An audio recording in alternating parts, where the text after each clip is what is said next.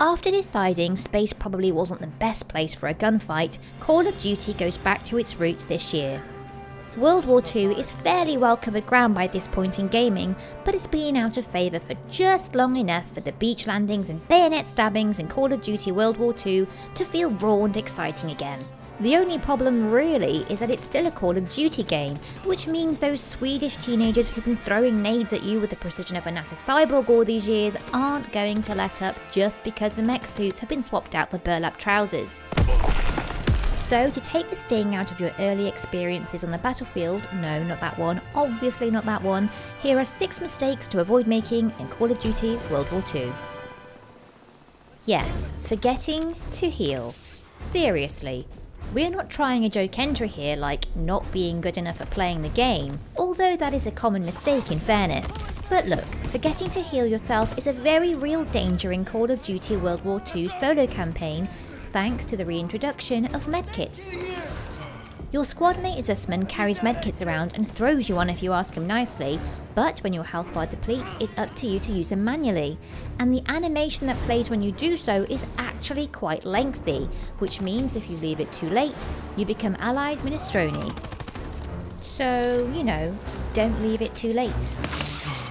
Heal behind cover when you get down to your last third of health and you'll live to, well, you'll live long enough to have to do it again in 30 seconds at least. War Mode's Operation Neptune mission begins with your team either repelling allied forces from a comfy bunker or being blown apart in freezing water by turret guns and artillery fire from all directions. Guess which one's more fun? If your opponents are particularly adept, it might seem like an impossible task to get off the beach at first. They're literally hidden behind concrete bunkers, for heaven's sake. And most of the cover you find appears to be made of damp paperback covers. Not to worry, there are a couple of different approaches to take.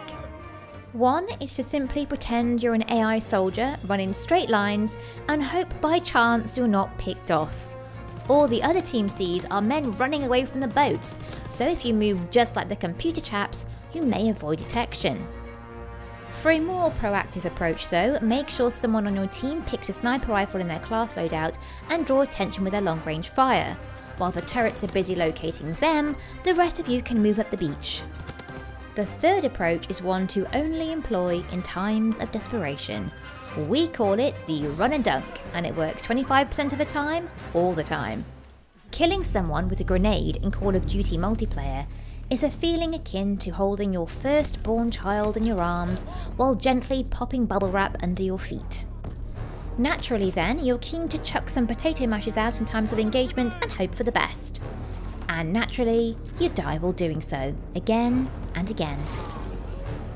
Like healing, the act of pulling the pin on a grenade and throwing it takes quite a long time, and you're vulnerable during the entire time. To minimise mid-throw deaths, start throwing it when you're safe behind cover and hold on to it that second longer. Now when you throw, you only have the second half of the animation to wait out. There are certain areas on a multiplayer map that are always a safe bet to lob a nade. Hard points, wherever the ball is in a gridiron match, and pokey little rooms being 3 prime candidates. Don't wait until you see an enemy in these situations, chuck them out before the shooting starts. You'll be astonished to hear this, but we're not actually pro COD esports players. Like most people, we're starting from pretty much the ground floor when a new game enters a series, and that means for the first few rounds, we end up doing this. Running around, hoping to turn a corner and find someone looking the other way, so we can clumsily shoot them in the knees until dead. This rather flawed approach can also find its way to adoption when you're having a particularly bad game and the red mist clouds your better tactical instincts.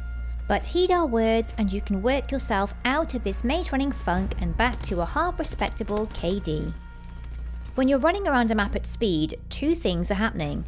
Firstly, your footsteps are sending loud audio cues to everyone nearby, and secondly, you're rounding lots of corners unsighted and without looking down your sights. There's a small chance you'll find someone off guard, but a much bigger chance of being that person. So instead, slow things right down, find a particular area of the map near a choke point, and move slowly, looking down your sights whenever a new angle opens up. It's what the old folks used to call camping back in the olden days, but as long as you're not crouching stock still behind a crate for the entire round, there's no shame in playing a slower and more considered style. A circumstance common in both campaign and multiplayer for mistake number 5, missing these absurdly tiny warning indicators that let you know someone's chucked an explosive device at your ankles. Unfortunately, there's no make imminent death indicators bloody massive tick box in the game options, so the only way to combat this is to first be aware that they're tricky to spot. With that in mind, it's usually best to just move out of the way rather than trying to throw them back, since you're likely to spot them late and sometimes you'll end up just throwing one of your own while the original grenade lies at your feet ready to ruin everything. Perhaps you've mastered the art of shooting enemies with the bullets in your gun. Maybe you're handy with a grenade too, but there's a chink in your armour that's keeping you from consideration for the bronze star. You keep dragging wounded squad mates around until they expire on the battlefield. Not that one! This is one of the more confusing mechanics in COD World War II's campaign. What the game wants you to do is locate an injured comrade and pull them to one of a few very specific locations indicated on the HUD. Hang in there, buddy! But in the heat of battle, that's not always clear. And if you keep dragging them without getting them into that designated cover in time, they'll go ahead and die. This one's easy to remedy. Just take a second to look around for those bizarrely specific cover locations once you've picked a soldier up and get them there sharpish. There.